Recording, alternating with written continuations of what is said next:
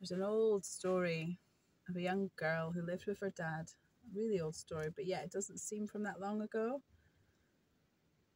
She lived with her father off the west coast of Scotland in a wee house not too far from the sea. She's quite a lonely child. Her father didn't really know how to love her very well. Sometimes he was playful, but he was mostly quite bitter and nasty and didn't really have time to listen to her. And as she grew older, the arguments got worse and he got less patient with her. One day they were out for a walk. They were out picking the heather, out picking the thyme, out picking the mushrooms. And then suddenly out of nowhere, he shoved her. He shoved her off the cliff edge and she crashed onto the sea and she drowned. He drowned her. He killed her. Her body floated slowly, sadly, all the way down to the bottom of the sea. And there she lay, dead. The fish, they came to eat her skin.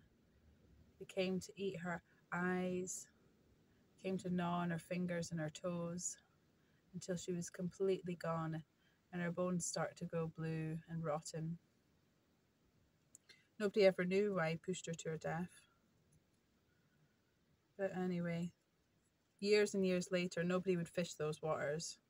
But one day, a fisherman came and he could see that there were really good fishing at the spot. So he went out there, he took his boat, he took his buckets, he took his food for the day, and he sat there. The ocean was quite still.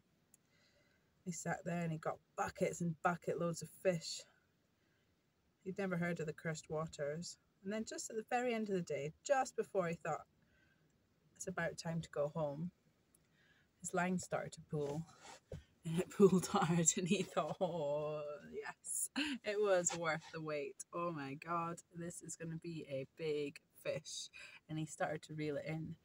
And it was such a wrestle. He had such a time with it. He nearly even gave up at one point. He was sweating. He was out of breath, panting, and he kept pulling. And just at the last moment when he thought the line was going to snap, out came this tangled mess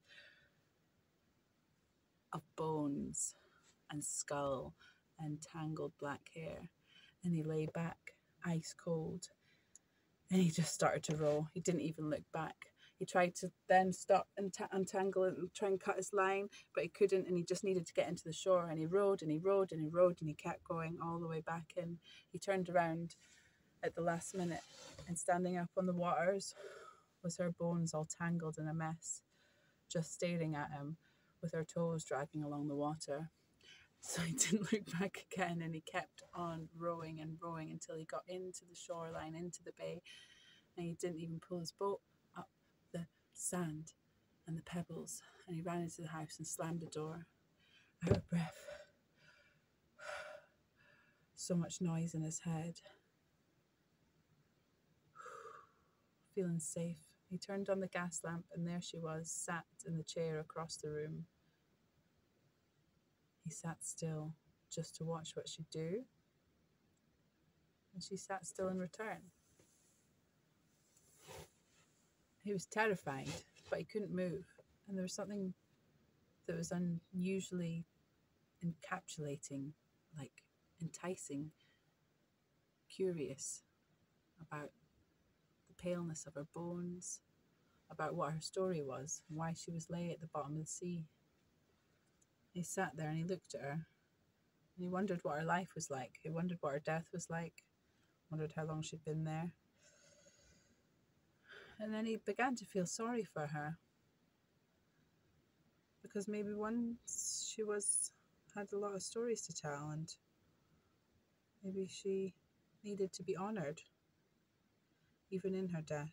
So he walked over to her and he started to untangle her bones.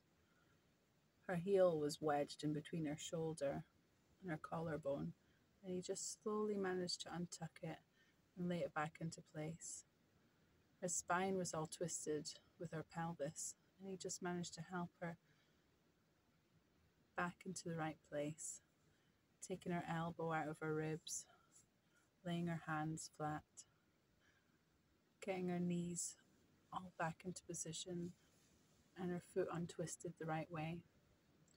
And then he sat back down next to the gas lamp, just watching, and he felt slightly warm and quite peaceful. And in that peace, he shut his eyes and he drifted off to sleep. And there she sat, watching him sleep peacefully. And she watched with such longing to have flesh, to be alive again. Oh, how beautiful it looked. Oh, how she remembers. Oh, how she wished she could know what it would be like to be alive for more years.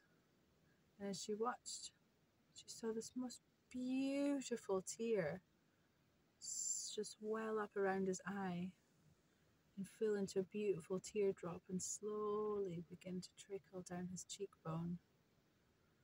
And suddenly she got thirsty like she'd never known what water was.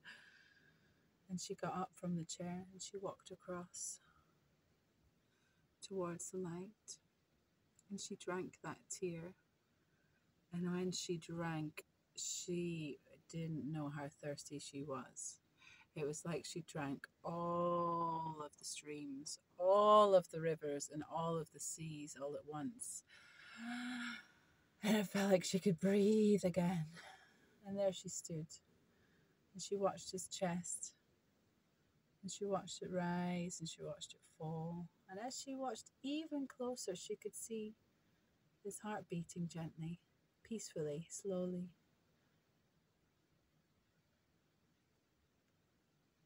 And without even thinking, she reached into his chest to hold his heart. She reached in and she held it and nourished it and respected it in honor. And with each beat, she could feel a beating in her chest. She could feel organs moving inside her again. She could feel blood pumping around.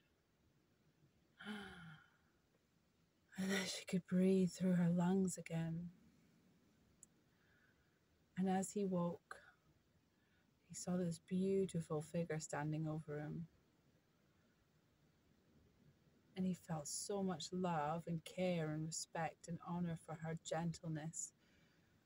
And she could feel that too, that she was seen in her death and in her rotten body and her blue moldy bones and her pearly white skull, that he could see beauty. And she leant down and kissed him. And bit by bit, flesh came back with this pulsing, bit by bit. All of the hairs on her arms and her legs and her face and her head came back to life. And she felt loved and she felt held and she felt whole again and she felt seen. And there he took her to be warm and cozy in his big duck down feather bed. And there they lay, arms in each other's arms for the rest of eternity.